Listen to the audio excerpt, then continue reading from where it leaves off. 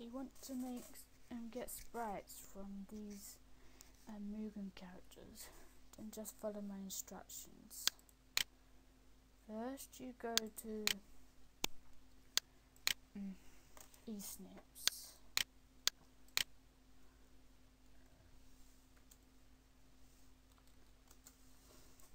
eSnips.com. That's where I get most of my Mugen characters. Just write in whatever Mugen characters you want. I'm going to write in Tech and Mugen, because there are some. Or you can write a character's name, it don't matter. And then this is what you'll come up with. It will take time to load, as I load all the video, the audio, images and folders. And then you'll go here.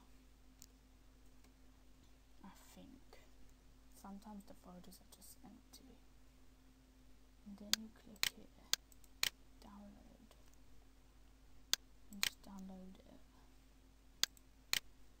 Might take time, but you know, could take seconds depending on your download speed.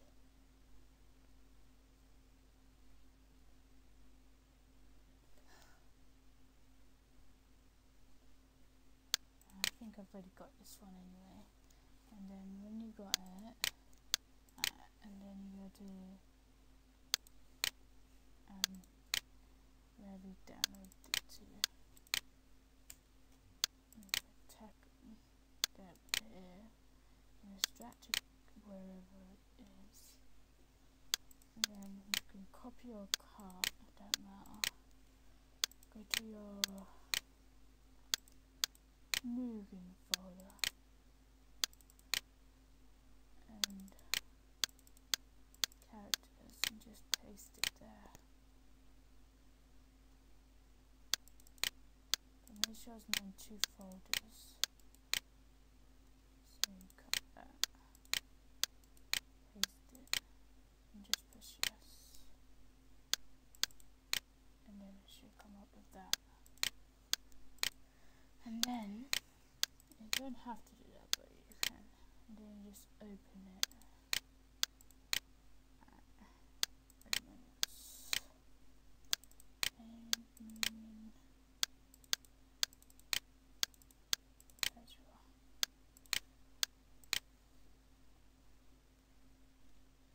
And then you come up with this. You gotta make sure that that is on. And that. Or that, yeah.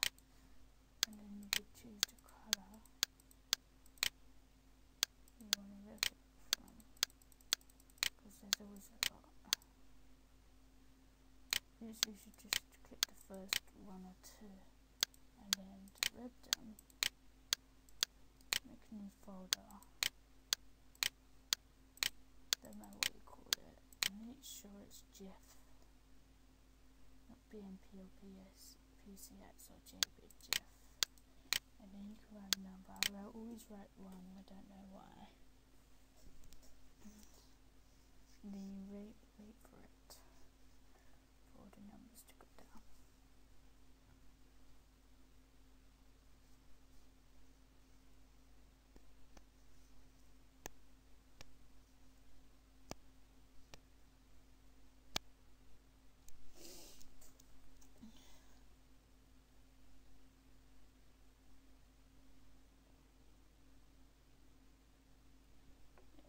Could go fast or slow depending on your speed of the computer.